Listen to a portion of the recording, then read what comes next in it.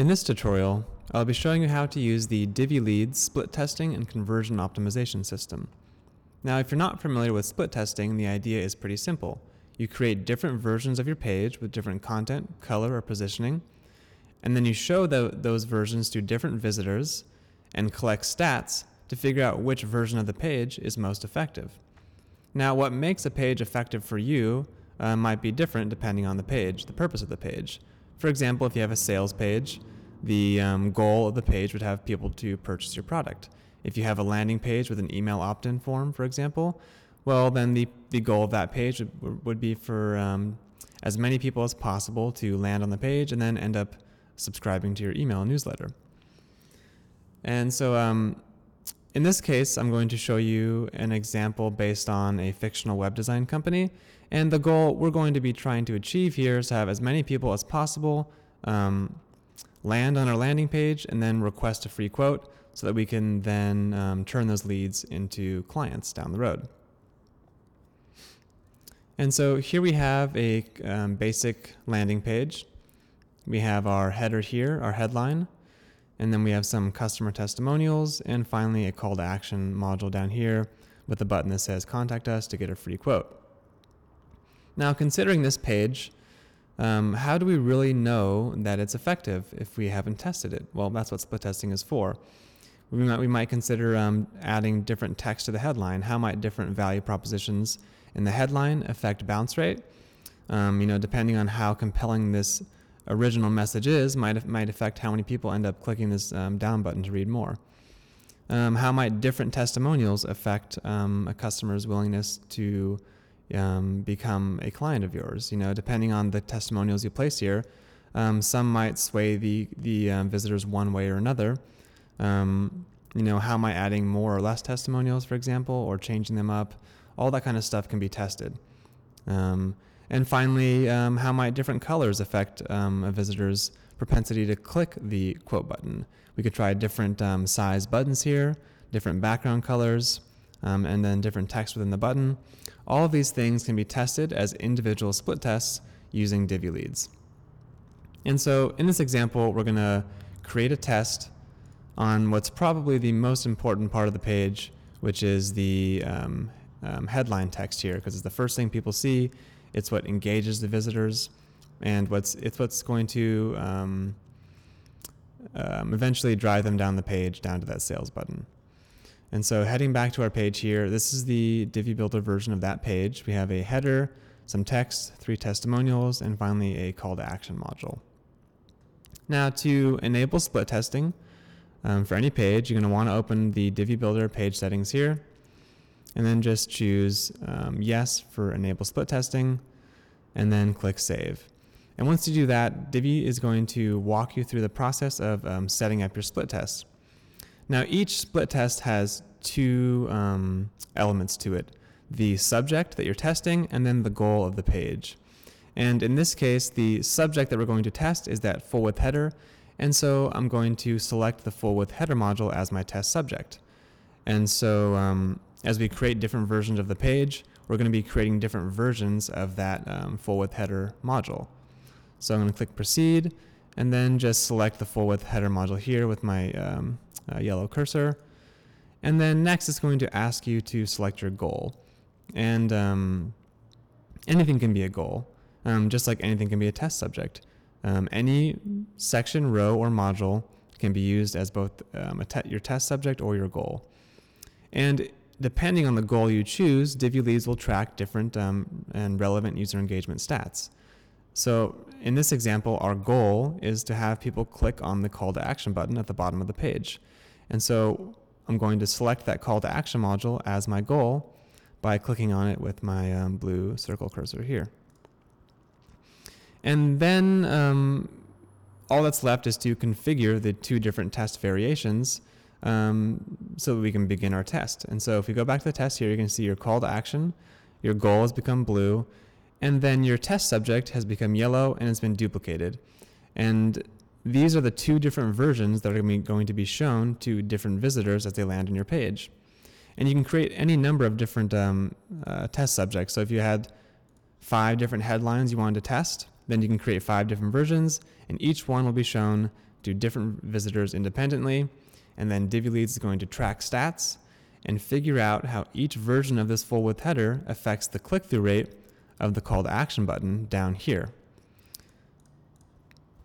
Just to make it clear what I'm trying to say here, let's say that you have a really good headline and a really bad headline. The really bad headline is shown to a visitor. They land on your page. The headline doesn't interest them. In fact, maybe it's irrelevant to what they thought they were clicking on, and they just click the back button right away. They don't even explore your page. They never even have a chance to read your testimonials and request that quote.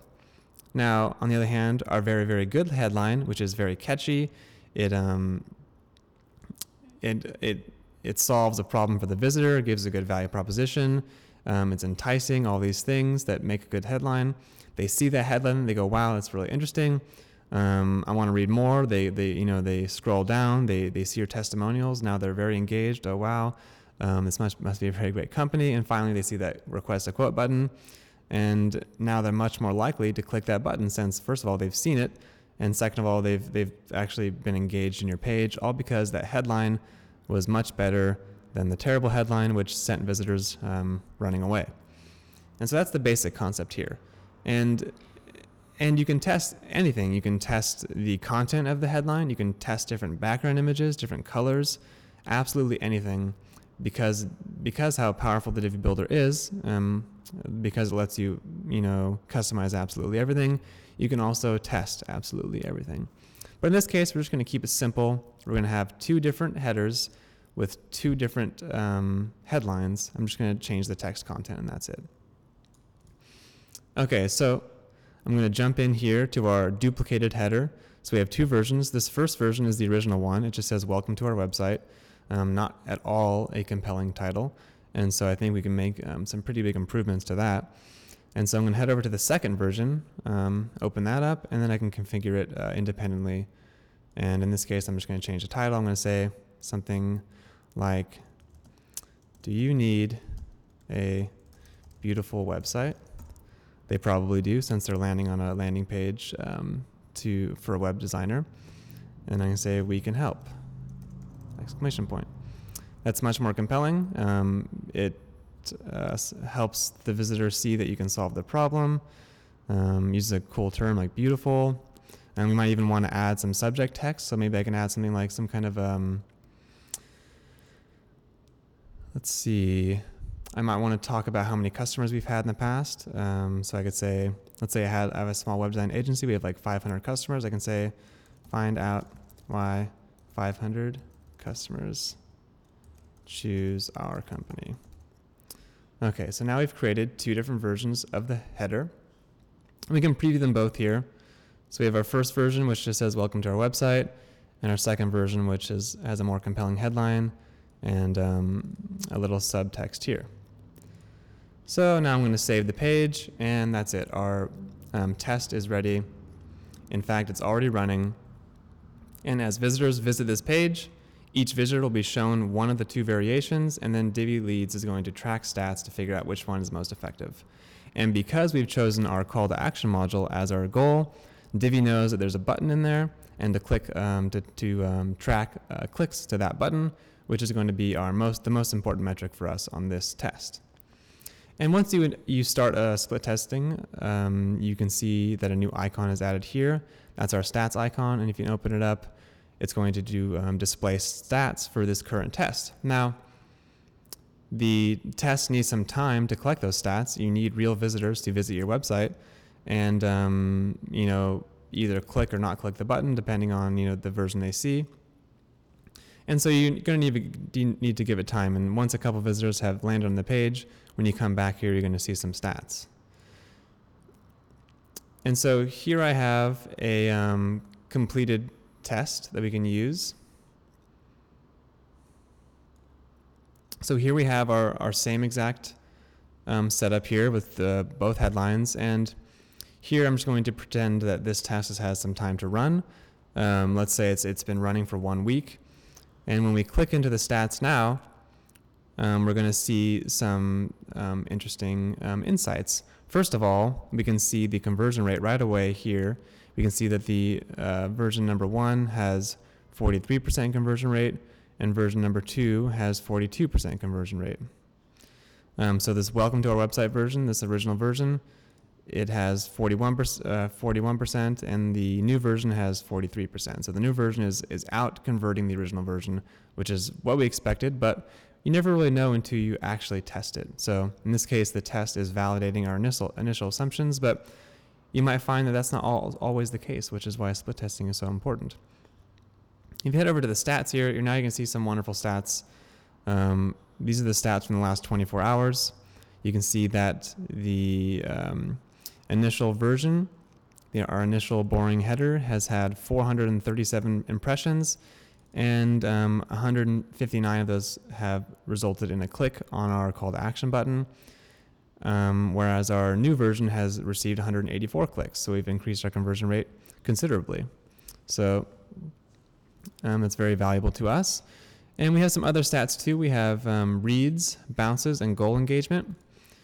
And by the way, you can add or remove test subjects here from the graph. If you have a bunch of test subjects, sometimes seeing all 10 subjects gets a little messy here. You can also go back in time and see the last 7 days, the last month, and then all time. And so we have different stats here, and like I said, depending on the goal you choose, you're going to see different potential stats here being collected and shown to you, and the most important one is always shown first here, which in this case is clicks. But for example, if you had chosen the WooCommerce e-commerce module, then Divi Leads would collect sales stats. If you chose the email opt-in module, then Divi Leads would collect form submission stats, conversion stats. And if you choose a module that doesn't have any buttons or any kind of form submissions, then they would just track reading rate. So reads are a little bit different than clicks. Reads just tells you how many visitors actually visually consumed your goal. So that just shows you how many people actually read your goal. So it means that they land on your page, your headline was enticing enough to lure them down the page, and then they actually read your goal. They reached the bottom of the page. That's kind of what it tells us. They reached your goal. They actually read it, and so that's what reads are. Bounces. This is the bounce rate of your page, and now a bounce is when someone lands on your page and then leaves right away. So they land on your page, they didn't consume anything, they bounced. And you don't want people to bounce. You want people to land on your page and then become engaged and engage with your content. And so the goal here would be to reduce the bounce rate.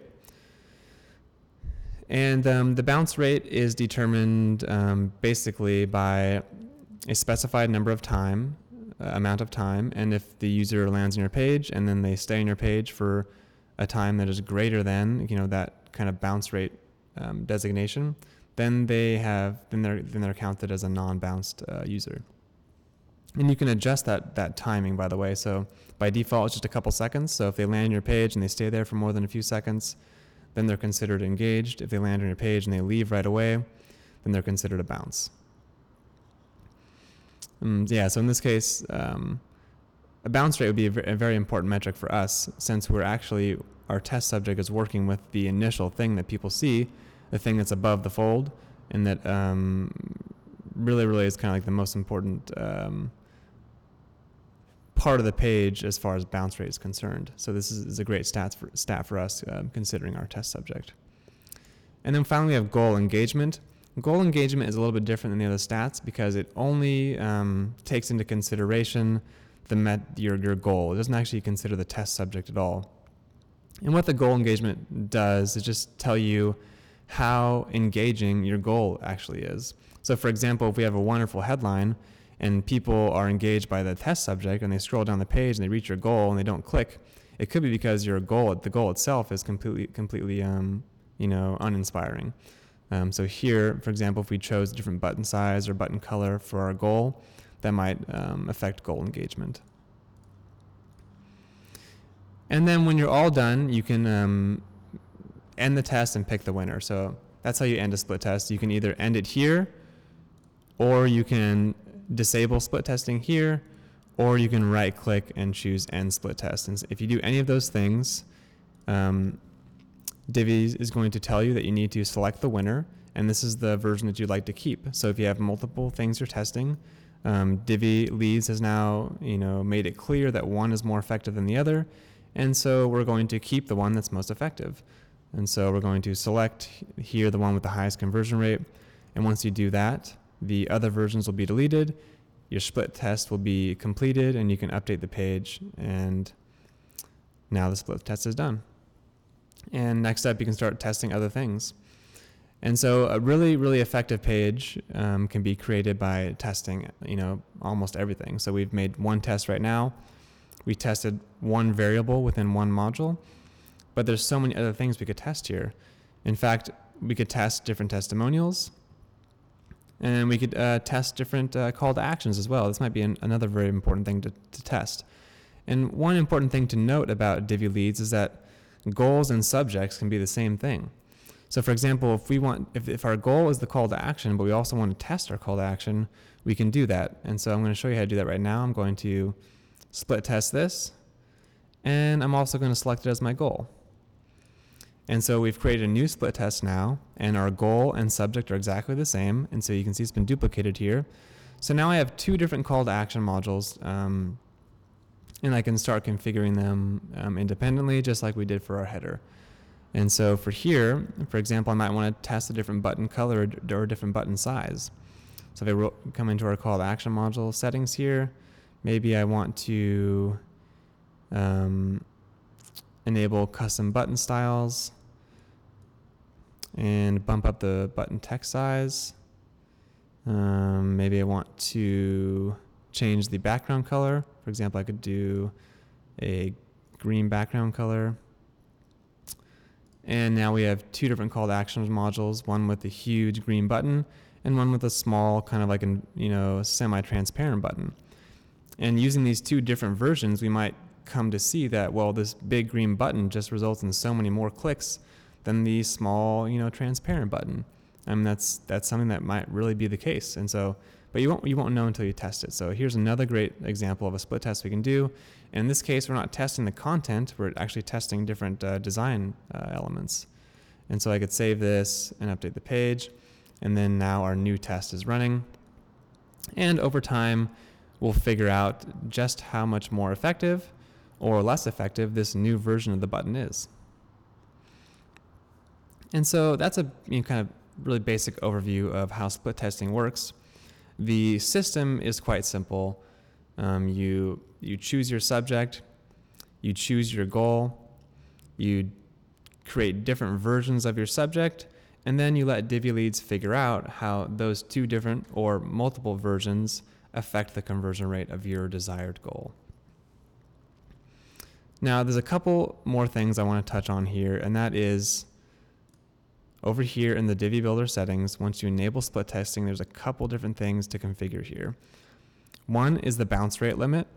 Now, I talked about bounce rate earlier. A bounced user is someone who lands on your page and then leaves the page quickly. And we have a bounce rate limit here, and this is in seconds. So by default, it's set to 5 seconds. So if a user lands on your page and they leave within 5 seconds, they're considered a bounced user. But you can adjust that. So if you want to be a little bit more strict, if someone comes on your page and they don't stay for 15 seconds, you can consider that a bounce. Or maybe you want to be a little bit more lenient here and say, well, if someone lands on the page and leaves within 3 seconds, then they're considered a bounce. Next up is our stats refresh interval. This is how often Divi Leads will refresh the statistics it's collecting.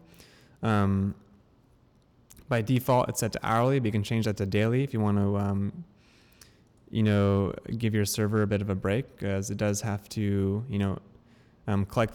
create these graphs and stuff. So if you're running on a shared host and, maybe you're taxing your resources a bit, moving this down to daily could help, although it really shouldn't be a problem, but we added it there just in case. And a final thing, which is actually a really important part of Divi Leads, is shortcode tracking. And what this does is allow you to create your own goals off the page you're testing. So just to explain this a little bit more clearly, let's say you have a sales page like we had earlier. And the on-page goal is to get as many people as possible to click the call to action button. But that call to action button isn't the end of the story for us. That clicking the button doesn't necessarily mean that lead turned into a client or a sale. And so what shortcode tracking does is allow you to track off-page conversions as a secondary metric. For example, let's say you're selling a product through some unknown third-party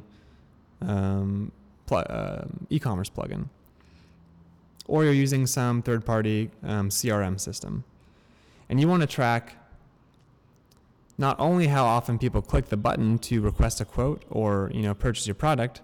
You want to figure out how many of those people actually turned into real customers or real clients, and you can do that using the shortcode tracking. So you can take this shortcode and place it on any page, and then that will become a new metric in the Divi Builder stats. So let's say you have